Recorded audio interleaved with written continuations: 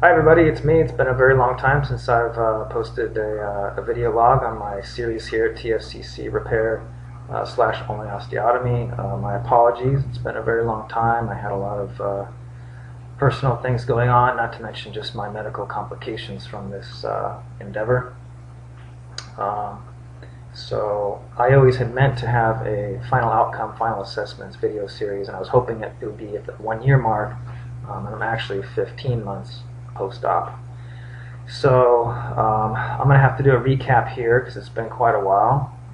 So I'll do my best to make it quick and simple and to the point. So my first surgery was exactly 15 months ago today, and everything seemed to go pretty well until about 4.5 months in, when I'd always had a little bit of pain from my mid-forearm area. Of course, a lot of pain in the beginning because my ulna had been cut in half, right? So of course it's going to be painful, but that pain never really got better, and it started to get worse after about the 4.5 month mark. I knew something was really wrong when just about close to the 5 month mark, just cleaning a table one day, just that motion of just wiping the table was really painful at my mid forearm area. It just felt like my arm was going to snap or something. And it also started making a lot of funny noises. It was making crunching noises, cracking noises. People started noticing the noises and commenting about the noises, and I'm like, yeah, that's my arm. And it wasn't from my wrist, it was from right in my forearm, mostly twisting, mostly. But couldn't put almost any pressure, especially any lateral pressure, pushing away, anything like this. Definitely couldn't do it. It was too painful, and I had to wait a while to get my doctor's appointment. They wouldn't let me get a sooner appointment. My appointment was my 6 month follow-up appointment. So anyways, I saw him, and he took a look at things and initially said, yeah, there's definitely something going on in there. I'm not really sure what it is, but it could be something to do with maybe your body is just rejecting the hardware, it's just not liking the hardware. And then I demonstrated the noises for him, and then he became visibly concerned pretty quick and said, yeah, we definitely need to do something. There's definitely something going on with the hardware in there. He felt around a bit, and there was a spot right at the end here, more towards the middle, right at the end of the plate, basically, that was pretty sore, pretty tender, a little bit painful when he pushed on it. And he said, okay, yeah, I think we should definitely have a second surgery to have that hardware removed, and we'll also look in there and see if anything's going on. That was a really difficult time for me because the whole point of doing the 2 procedures during the first surgery was so that I would never have to have a second surgery, and here I was having another one anyways. Not a good time in my life, definitely not. It got even worse when the surgery scheduler called a couple days later and said that he was 3 months out on surgery, so I was going to have to tough it out for another 3 months. What a rough time. So I managed and made life work, and so I had a second surgery 6 months ago today, back in end of March, and it was much easier than the first one, I can tell you that one.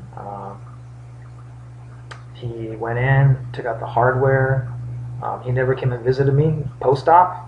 We never spoke after that, so I don't really know the full details. Kind of odd, right? But the nurse came by, and I was feeling really good this time. I was up and at it like within a half an hour post-op, and I was literally ready to go home within like 45 minutes. This one was much, much easier and a lot less painful than the first time. And she had a bag in her hand, and she goes, here's your hardware. You can go ahead and have it, it's yours. And you mean the hardware in my arm? Yeah, it's yours. We cleaned it, sterilized it. I said, okay, cool. And she says, just keep, just so you know, there was a bit of bone on the plate that we couldn't get off. We tried to scrub it off, it didn't come off, but it's been sterilized. It's in this sealed bag, so you can take it. So, like I said, the surgery was very easy. They weren't cutting any bone per se. They were just removing the screws in the plate. So, got home, and I think I only took one narcotic painkiller, and I think the rest of the time I was just on a Tylenol. Was not that painful at all this time. The next day, of course, the incision area was going to be pretty sore, a bit painful, but you know, I decided to do a little test. I had a soft cast on up to my elbow, just mainly to protect the incision area. But I did have, my knuckles were exposed, so I went to the wall and I pushed my knuckles up. I mean, full, as hard as I could, full body weight on my arm, and zero pain, zero, which is amazing because just a couple of days earlier that would have been absolutely excruciating, and this time zero pain. So I knew things had immediately gone better, and was kind of surprised at how it was resolved so quickly by just having that hardware removed. So I looked at the hardware, and like I said, the nurse had mentioned about the bone. So here is the hardware, by the way. It's a titanium plate, 7 holes. It was in my arm, basically. Just about like that, right? Came with 7 little screws like this. Titanium screws. Oops. Titanium screws also. Probably can't see them too well in this video, but don't worry, I'm going to be attaching a lot of really good photos at the end of this video, so watch to the very end. So I looked at it, and it clearly says right on it proximal, which is towards your elbow, and distal, which is towards your wrist, and the most proximal hole, which is this hole right here. Again, you can't see it in this video probably, but it's pretty much about 3/4 of the way, 2/3 of the way full. The threads are full with bone. And I looked at a corresponding screw, and that one was full of bone also. Again, don't worry, I attached pictures at the end of the video to see the specifics. So I threaded these things in. So on the distal end, the wrist end, if you put a screw in, it threads in about 3 full turns, and once it's fully in, it's completely flush. Right? So, but if I put it in the proximal hole, which is basically right at the exact area where I had all the pain, and put it in, it'll only go about 1.5, 2 turns. So I don't know if you can see the difference there, but this one's totally flush, this one, the head's sticking out, and it moves back and forth a bit. So that explains it. That explains why it was so painful, because that screw was not fully tightened. It was loose. So yeah, there you go. And that explains why as soon as I, that day after the surgery, when I put my arm on the wall, I just had no pain at all, because that screw was not getting tweaked anymore. So very happy about that. I didn't actually even go to my post-op appointment. Long story why. Honestly, too many things going on in my life. I didn't even want to deal with it, to be honest, is my easiest explanation. So I didn't even go. What I did was 10 days later, I took the soft cast off myself. I had nylon suture that was from here to here, like that, sticking out, and basically just took tweezers and pulled it out one long thing. It wasn't those kind of sutures that are stitched through. Pretty painless, pretty much. Took it easy, and they had already told me beforehand that I wasn't going to have physical therapy anyway, so again, no real impetus for me to go to the post-op doctor's appointment anyways. They weren't going to prescribe physical therapy anyways, even though my wrist still barely moved 50% in that flexing, the downward range, if you remember from my 4-month video. So I've been doing all my own physical therapy since then. Stopped about a month ago, so I still ended up doing my own stretching and exercising and strengthening for about 5 months post-op that second surgery.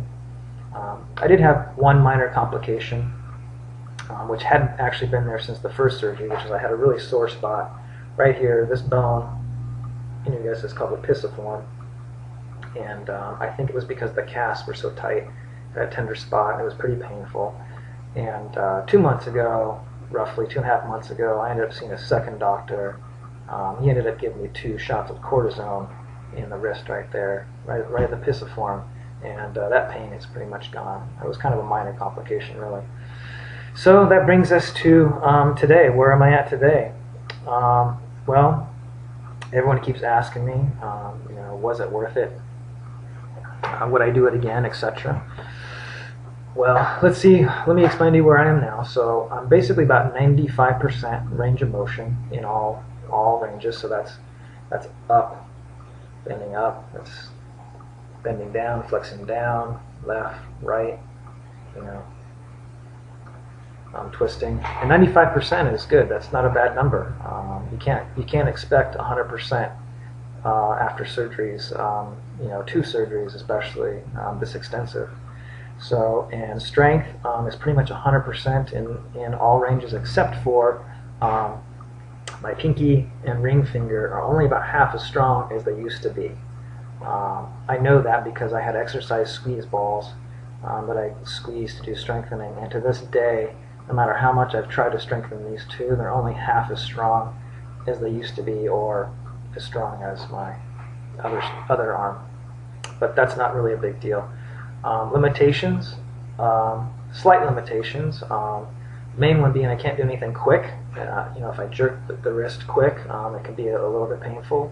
At the ends of the range of motion, if I really push on them, it can be a little bit painful. I've been working out at the gym for quite a while, doing pretty much unlimited lifting, and I can do pretty good. I'm not going to complain. I can do full lifting, full weight, no complaints. Again, it's more at those ends of the range of motion that it can be a little bit finicky. The main limitation is that if I do a lot of hard work with it for a while, let's say like an hour, it will get pretty stiff and a little bit sore the next day, sometimes 2 days. So, doing a lot of work can definitely aggravate it still. But as far as the original Tfcc pain, that's been gone, completely gone for a long time. I would have had pain deviating to the right, deviating down to the right, or just deviating down at all. That's been completely gone. I haven't had any osteotomy pain basically since the second surgery, 0. So, I'm pretty happy now. It took 15 months, 2 years since the initial pain, just under 2 years. So, it's been a really long haul. Would I do it again? Wow, that's a really difficult question to answer. There's a lot of variables in there. If I had known certain things, I would say yes, but sometimes I would say no. It was just such a long, painful journey that, gosh, I'm really on the fence. I probably would have to say yes, I would do it again in the end, with a big but, and that but is that I would have done a little bit more research, and I would have found probably maybe a little bit more out from my insurance company about things like occupational therapy, physical therapy. My insurance carrier really let me down in that arena. I mean, I literally in total only saw a occupational therapist 6 times. That's it. And that's pretty poor for this invasive of a procedure. I've heard of people seeing a therapist once a week for 6 months for this kind of procedure, and my insurance company was just not going to have it. They were not prepared for it or willing to do it. Another but would be your job. As I mentioned, I used to be an auto mechanic, used my wrists a lot. Those days are definitely done. There's no way that I could I could work on cars full time with this wrist now. I could barely do it before, definitely couldn't do it now, just not full time. Can I do it? Yeah, but not 8, 9, 10 hours a day, that's for sure. There's just no way that's going to happen. So, you know, I would have been more prepared to knowing that. You know, the length of time, it's just way too long. So if I had known the length of time, I don't know, would that have swayed me? Hard to say, you know. You kind of have to make your own decisions sometimes just based on your lifestyle. So, would I have done things differently? Well, if I had known these things, yeah. But really hard questions to answer because there's just so many variables. But the point is that it's been 15 months, and I'm happy with it now. I'm pain-free pretty much now. Definitely pain-free as far as the original issue, the Tfcc issue. That's completely resolved. So that is what it is.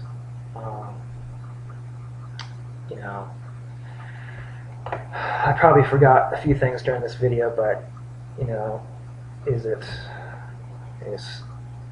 I could go on for half an hour, and I don't want to do that. I want to make this the quickest, shortest video as possible.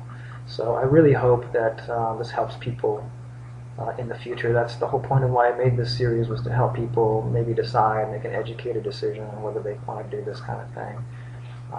Really do your research. Really know your doctor well. Make sure he's a good doctor, a good surgeon. Make sure that you have access to good, regular occupational or physical therapy.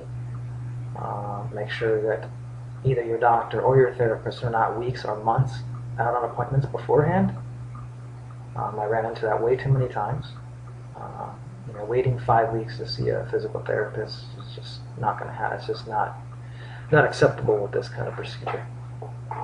So, other than that, not much else I can really say. And, if you have questions, go ahead and ask. I'm sure I forgot a few things here. I'm sure I could clarify on some things. Like I said at the end of this video, I'm going to attach a lot of pretty good photos, some describing and showing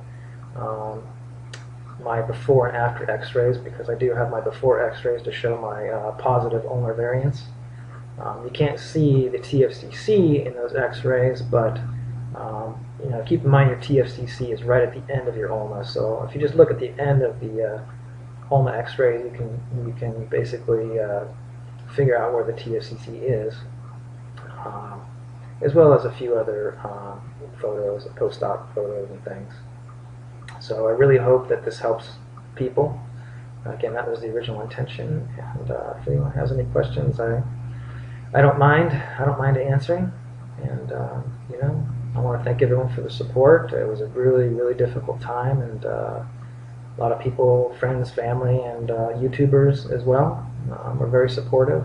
And I want to thank everybody for all that. And that's pretty much it. All right. Thank you all. Bye.